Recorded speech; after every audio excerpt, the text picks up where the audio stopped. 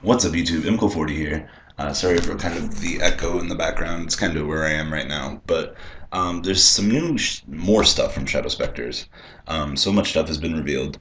We're going to start off with the new vampire archetype. Basically, they're Ring 5 XYZ. Remove one XYZ material from this card to activate. Select one monster from your graveyard and special summon it to your field. You can only use the effect once per turn, and when this effect successfully special summons, only that monster can attack this turn. Also, when this card on the field is destroyed by your opponent's in the graveyard during your next standby phase, you can special summon this card in face-up defense position. Really, really good for an XYZ that recurs back.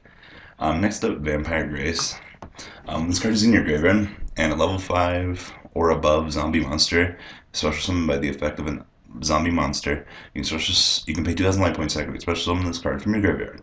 You can only use the effect once per turn, and also, once per turn, you can name a card type, normal, or a monster spell or trap, and your opponent sends one card of the selected type from the deck to the graveyard. And then Vampire Sorcerer, he's the one that makes the world go round, I believe. Excuse me.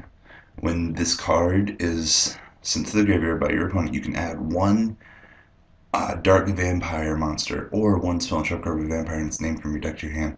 Also, during your main phase, you can remove this card from your graveyard to activate. Once per turn, you can normal summon, or you can summon a dark vampire monster that does not need a tribute. This archetype is really cool, especially for vampires. Vampire Sorcerer really makes the world go round, in my honest opinion. I'm really looking forward to, seeing these cards interact with Vampire Lord and stuff like that. So tell me what you guys think about this new Vampire support. I know it's currently 3 cards, but nonetheless, it's going to be really cool to see these cards work together. So leave a comment down below, tell me what you guys think. I'm out for now, guys. Later.